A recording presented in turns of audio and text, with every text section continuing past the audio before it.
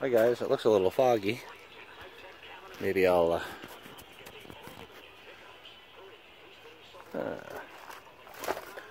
just going for a walk. Fire was hot, so I just want to get away from the fire for a bit. It's too thick here, I don't know.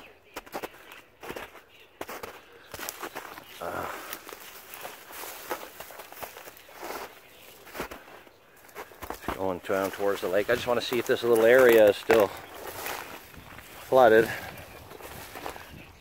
Some good firewood there, I'll remember that. Definitely not as flooded as it was. I might be able to make it down here. Let's see here. Through here.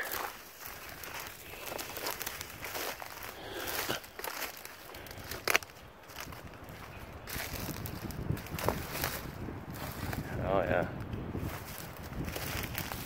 Okay. Well, it's not flooded here like it was last weekend. So that's cool. I'm right here at the lake, almost here now. There we go. You can see, I don't want to get too close and slip in there. There's open water. All along the shore is open water from all the rain. Ah, there's the lake. There's like a little point that comes out there. There's like a little cove in there. You can go in there. There's a couple of campsites over there. I've been there with my boat. Now we've gone in the middle here.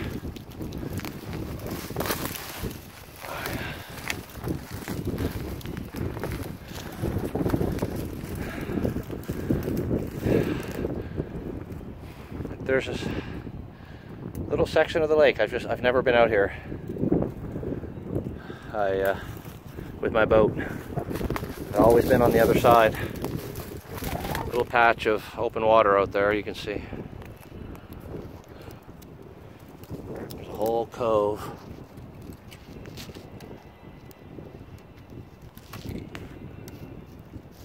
Just down there. I haven't spent a lot of time on this part of the lake. And I've spent a lot of hours at this lake, but I haven't spent a whole lot of time in this little cove. I hear the fishing's actually pretty good here, so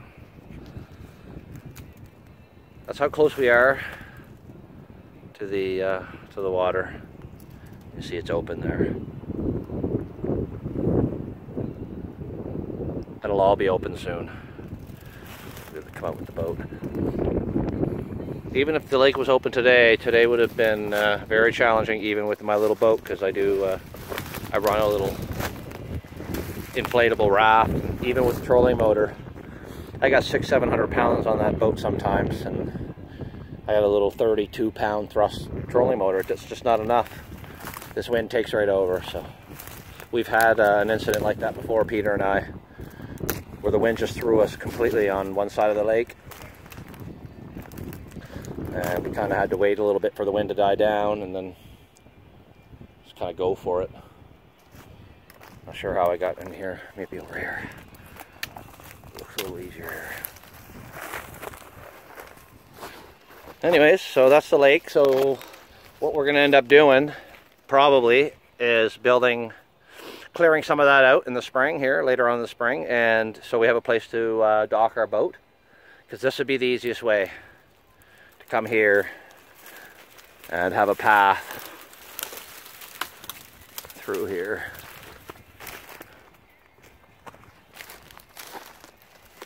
And look at the water, right? It's all flooded. Ground's not quite thawed out yet, so a lot of the water is sitting on top of the frozen ground. That's the way I came in, I'm not sure.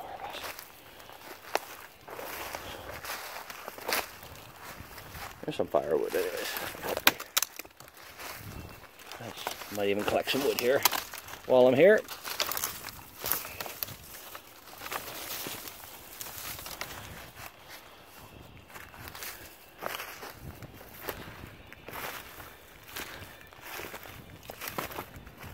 There's some decent wood here. A couple.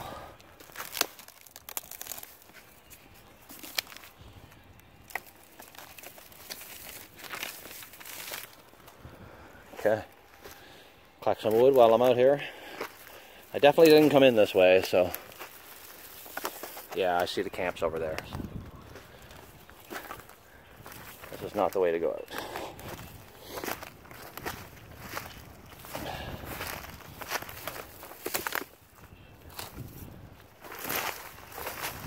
Okay. Let's try going up this way. Looks a little bit easier. There's the big leaning tree, so we'll go up this way. Yeah, this is how I came in here. Alright.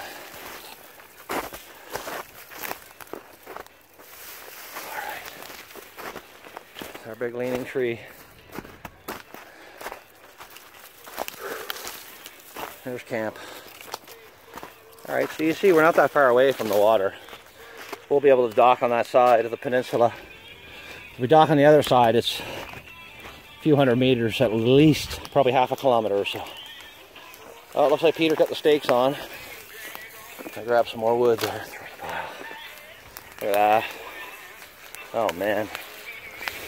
Does that ever look good? Oh.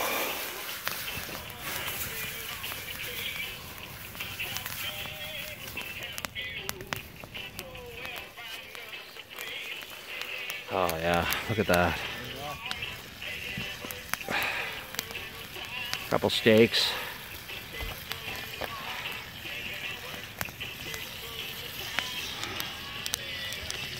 Nice.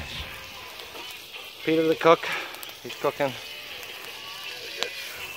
Got some potatoes there, roasting. He's over there flipping them up. Fire is roaring. Man, oh man, there's a lot of heat.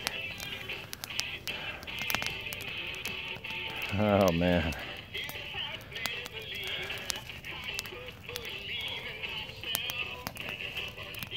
Okay guys, well it looks like lunch is almost ready, so guess I'll let Peter get lunch together here. I'm pretty pumped. Chicken wings earlier were awesome, so looking forward to some steak and some baked potatoes there. Maybe we'll do a video for that. Alright guys, thanks for hanging out. We'll see you in a bit. We'll be back.